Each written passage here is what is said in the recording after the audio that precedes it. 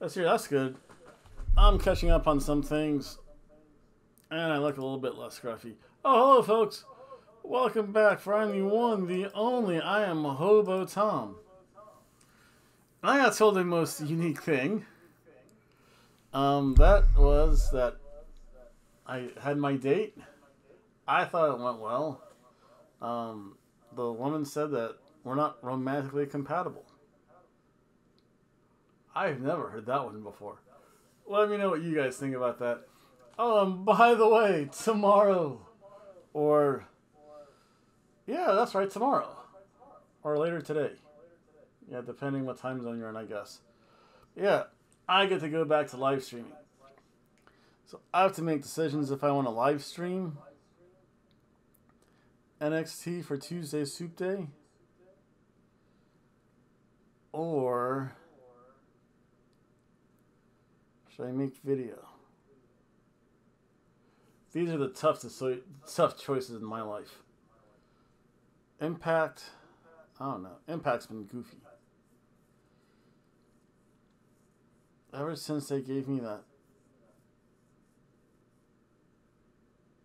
strike.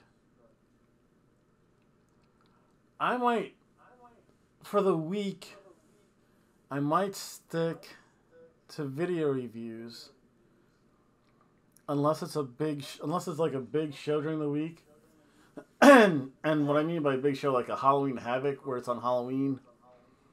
Yeah, something like that. Then definitely for Impact on the live streaming stuff, you can hear the audio. I'm trying to think. How did I have it set up? Yeah, I can't show video. Except for WrestleMania. WrestleMania Chapter 1 is coming up in a couple of weeks, and I have to figure stuff out. But yeah, I'm not here to talk about any of that stuff. No thank yous to give out. That's weird. I know I gave a couple out last time. But I'm here to go back in time. I can't use Pitbull's music because they gave me a shame on you. But yeah, we're here to go back in time last week to AEW. All Elite Wrestling was in Dallas. Again, they had WrestleMania there, all that stuff there. Oh yeah, and for those of you that know me, I left my job, so I am getting used to an entirely new schedule. So I think there's just going to be a random adjustment period to that. Because then my new work schedule starts Wednesday. So I had like Saturday off, Sunday was just nice. Today I actually felt like I got a lot done, which is weird. But yet relaxed at the same time. Tomorrow I have to go fight people at Walmart for groceries. That's a whole other issue. Maybe go to Winn-Dixie for my fancy sodas. Contemplate what I want to do, possibly for WrestleMania. Look for some future jobs because I have jobs lined up.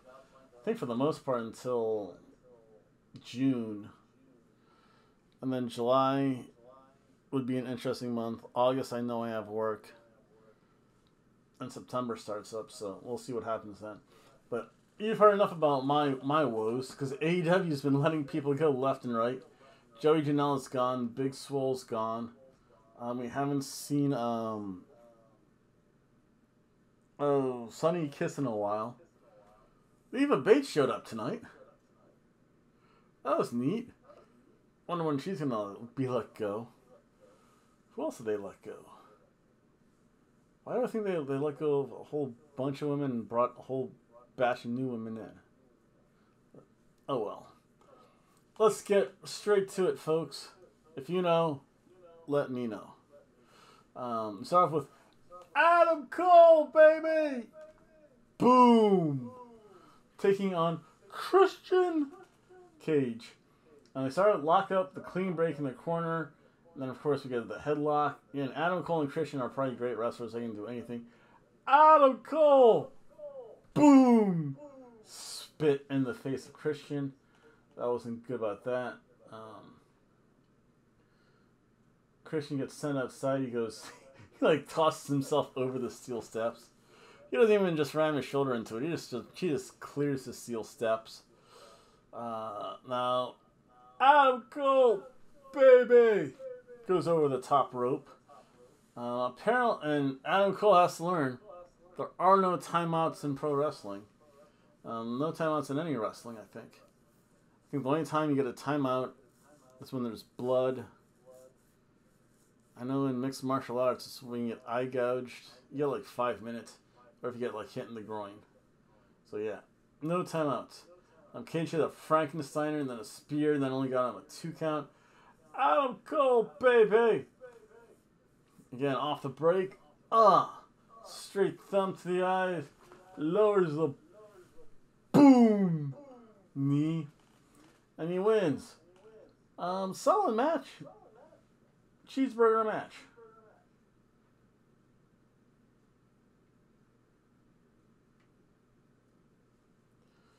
Then Adam Cole, baby, calls out Hangman Adam Page. Who knows? They're gonna have a match again. I don't know. Page as a champion, it's kind of lackluster. I don't know what it is about that. Who knows? Then we had Max Caster. Max Caster, we are not worthy. We are not worthy. We are not worthy. His rapping ability. I'll tell you what, Joe had such Samoa Joe.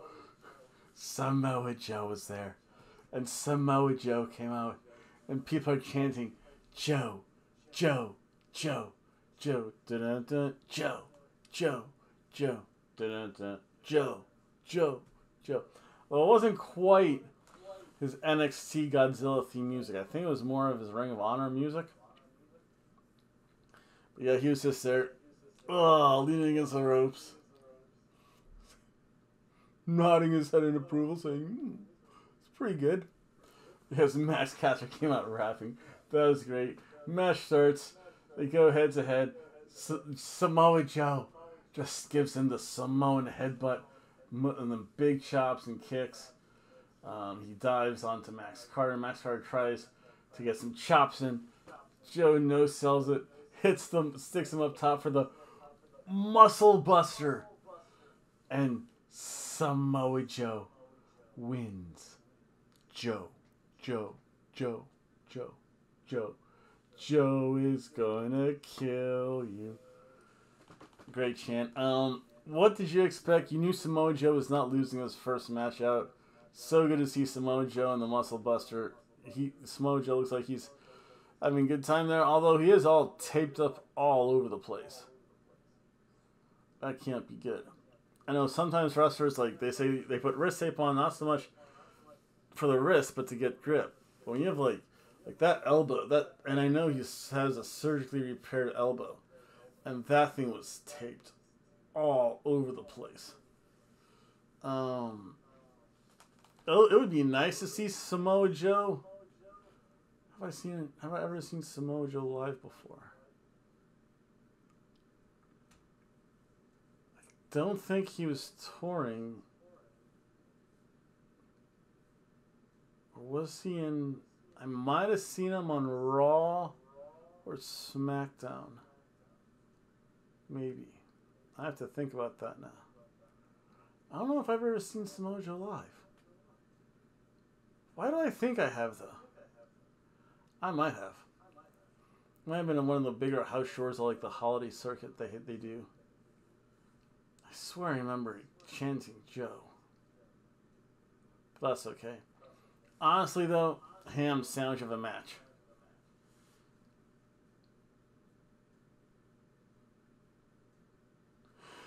Mainly because you knew what was going to happen. And Scorpio Sky. Just talking smack and smacking talkers, which is always good to hear. Then we had William Regal, Jonathan Moxley, and Bryan Danielson talking. Regal just looks regal. Then our next match, we had Shawn Spears versus Captain Sean Dean. Sean Spears had a big back break that looked so good. The pump holder shoulder breakle. He pulls him up for the 2 count. Bad idea. Always get the win when you can. It's called hubris, my friend. Hubris sucks. But yeah. Oh, although the big lucky thing that happened to me, I was driving to the gym, or I had to go to the grocery store to pick up, I think, the 3 things. I needed cheese crackers, energy drink because lunch's almost over, and I got a fizzy grapefruit sparkling water.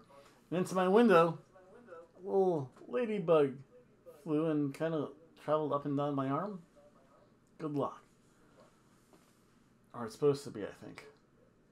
Ladybugs don't do anything to people. They just eat other smaller bugs, which is good. But yeah, hubris. So again, I got lucky. I saw my ladybug. Hopefully something good will happen. I did find some money. So that's always... And some aluminum. So yeah. He pulled them out. That's a bad idea. Then out comes Wardlow. He starts beating up jobber security. This is the distraction. Captain Sean Dean rolls up Sean Spears. Yeah, I do like where they're heading because at least they're having Wardlow be the big intimidating guy until there's way too many security people. Like in groups of 2s and 3s, Wardlow can take care of himself when there's like 10 of them or after he's like gone through various levels of security. It's kind of bored. And he, of course, distracted Sean Spears and that was what he wanted to do. Sammy J left us a message. My ideas of Sammy Guevara and Ty Conti have gone like straight downhill. Ever since they said they ejaculated on said belt. And ever since Sammy Guevara made a big deal of proposing to his girlfriend on, I forget if it was a TV show or pay-per-view. Then he just dumps her for that Brazilian piece of ass. That's what Ty Conti is. Let's be realistic. There are so many gifs of Ty Conti's booty. It's oddly intriguing. But yeah. I don't know. That was just kind of weird. It's like, you just... Like, what happened to the poor girl you're engaged to, and now you're saying you're doing... Yeah, you're going all the way on top of a belt. You are not Ric Flair, Sammy Guevara. Nowhere near it. Then Hagar in the back, I don't know. Did something. Eddie Kingston came out, gave a promo, wanted to beat up people. Jade Cargill gave an interview, and this is where Leva Bates said, "I'll challenge you," and Jade Cargill just like laughed her away. So bad. Leva Bates just has the one cool looking T-shirt. It's just like an old school T-shirt with like stripes and a girl wearing like headphones on it. It says Leva Bates. It's actually pretty cool. And then I realized where she got her inspiration of blue pants from was the whole Fallout series, which is kind of nerdy. I dig nerdy girls though. Hey, Leva Bates, I'm single, okay? But yeah, then we had actually a pretty good match. We had the Butcher and the Blade versus the Hardy Boys. And I'll tell you what, I don't know. The Bunny, Allie kind of approached them, only walked them like partially to the ring. And she seemed to be getting her normal curves and then a little bump there. It might have been the leather pant, it might have been the pleather pants, it might have been the lighting, it might have been the angles. Although when they showed a side view, it was a little bit more than a muffin top. If not, Allie, congratulations. Yes. And Blade, or QT Marshall, you're the man. Yeah. And it starts off as a brawl, because I think this is a tornado match. Oh, this was a tables match. This had weird rules, because And there were so many tables in the ring already, and I'm like, wait a second, because Hardy went through one table. Then they said you have to put your opponent through a table in an offensive maneuver. You just can't have a miscue on it. I'll tell you what, we just need to have simplified wrestling rules. WWE makes it very simple. You go through the table, you lose. That's it. Impact and AEW are having a very convoluted rules system. I know the only way you went through a table, and the wrestlers knew, it's like, I don't want to go through a table. I go through a table, I lose. I think there was one tables match where someone lost because they miscued a move and went through the table. The other person got his hand raised, and they won. Yeah. And that's one major qualm with AEW, is there's no consistent rules or I'll say structure. Impact's kind of like that as well. Again, when they had that Texas death match, they're like, oh, she pinned him, she won. Huh? It's not over? Have to do this again? That's weird. Again, Ultimate X, very simple. It's just a version of a ladders match. Ladder match, self-explanatory. Extreme Rules match, self-explanatory. When they start to over-gimmick this stuff, it gets confusing. And then so Jeff goes to the table, and the table did not break. So I wonder. So again, it's the thing. Like, he went on the table. There was an offensive move done on him to put Jeff through table. The table did not break though. Oh, that was weird. And Matt, just those chair shots of Butcher were pretty good. Jeff got eliminated, but apparently because it's no DQ, he didn't have to leave. Because then the Butcher got eliminated, and he didn't leave either. And why do they go through tables by themselves? Doesn't make sense. The Blade got busted open. Kind of makes sense for a no DQ tables match. You knew someone was going to Blade. I think he did that kind of the hard way by accident. There was a double suplex from the barricade to the floor. That was pretty cool. That was by the Hardy Boys, though. Because again, I guess they just kind of, okay, well, that's like one mark against you. Matt, if you go through the table, you lose. I don't know, it's weird. There was a twist of fate on the floor. Jeff somehow found the tallest ladder. Oh, God. One day, and only because you've seen it every so often on YouTube with the indie circuit, someone's going to go up that ladder. Jeff's going to go up that ladder. And listen, it already happened to more. It happened to not Morrison, but Mercury, where that ladders. The one thing I would be terrified of, if I ever did become a pro wrestler, would be ladder matches. Steel cage, fine. Yeah, I'm not dealing with barbed wire. That. At least with barbed wire, you know it's bad for you. Steel cage, you understand what can happen. Ladders, though, for whatever reason, they have a mind of their own. Again, so many instances of so many wrestlers dealing with ladders. I think there was an NXT match. A ladder bounced oddly, and if someone was on the was underneath that thing, that would not have been pretty. The ladders do have a mind of their own in that wrestling ring. They're that, like, they say the referee's the third person. No, the ladder's the fourth person. The ladder's the true third person. The referee's just there. But yeah, Jeff found the tallest ladder. Sent the Blade through the table then for the offensive mood. So that means the Butcher and the Blade were eliminated. And then Andrade El Idolo came out as a distraction and started to beat up the Hardys, and Sting and Darby Allin showed up. Yeah. This match was fun. Again, Allie didn't show up. I think pure guess. She has a little baby bump going on. So yeah, overall, I'll tell you what, it was only because it was confusing. It was a cheeseburger match.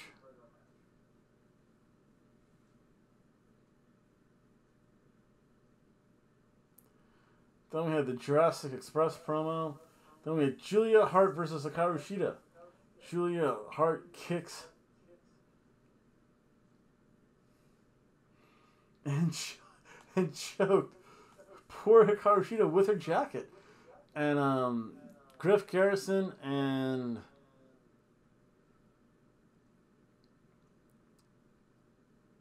what's his face's son? Pillman Jr. were like, what are you doing? And Julia Hart's like, get out of here. Whoa. Yeah, that eye patch and that black mist really affected Julia Hart there. Shida, however, comes back. It's a little too strong for Julia Hart.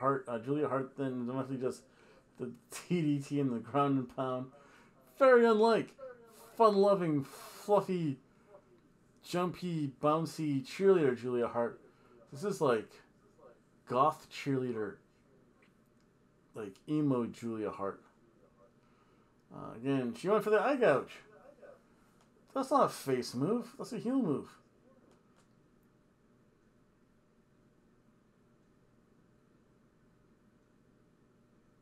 And then there was, again, Hikaru Shida just lowered the knee. It was an okay match. I did kind of like the turn of Julia Hart, so I say, you know what? Cheeseburger match.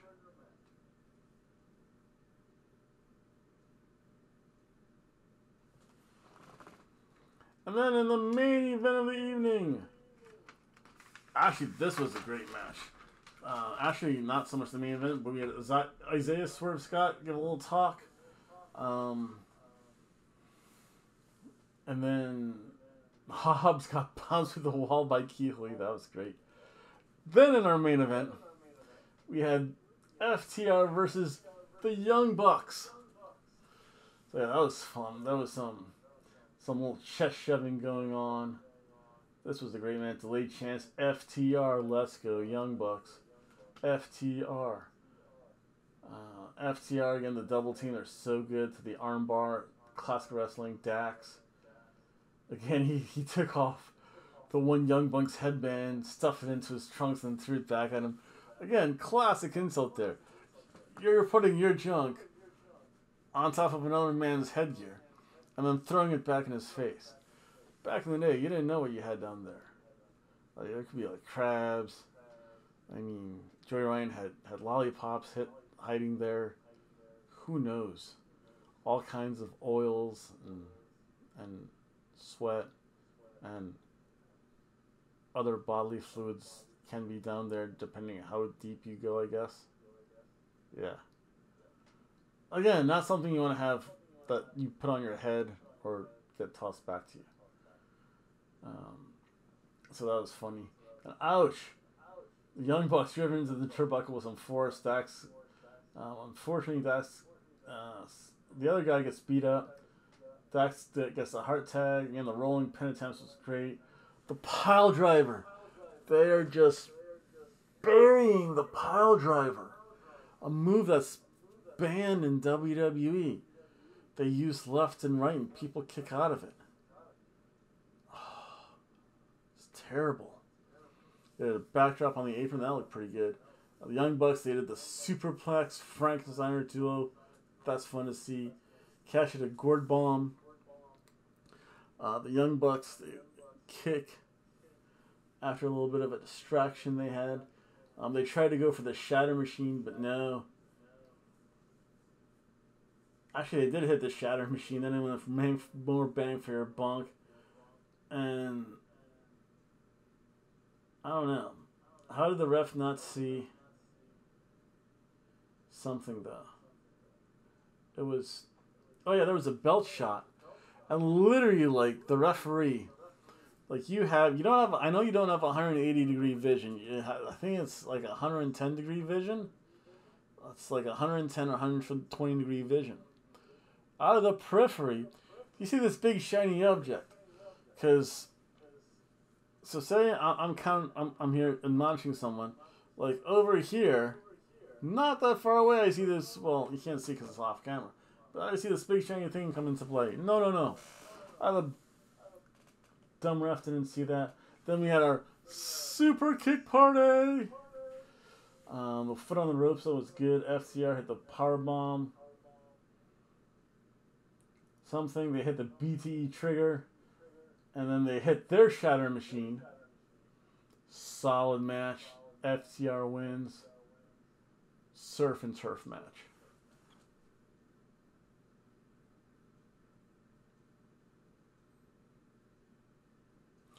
So this was the last show I did last week. Mainly because Friday was my last day. I had to close that night. I don't have to go back there anymore. I just felt so much better after I dropped off my letter and realized I don't have to go there anymore. It was good, I guess, until it wasn't good. Last Thursday, Impact just did a recap show. I'm not reviewing a review of a show. That's ridiculous. This week, however, tomorrow I will be getting the Monday Night Raw stuff up. Later this night or tomorrow morning-ish, whenever. It will be, yeah. I'll be doing NXT, that's right. Wednesday nights, again, AEW. Thursday, hopefully there's some Impact on. And Friday, depending what's going on with the big network, I'll get some of that. Saturday, it's off. And then Sunday, the Daytona Beach presents WrestleMania. Yes. And then we'll see what happens next week. Yep, so again, I'd like to thank everyone for watching. Please like, share, comment, subscribe. And I think my timer's almost up. Bye.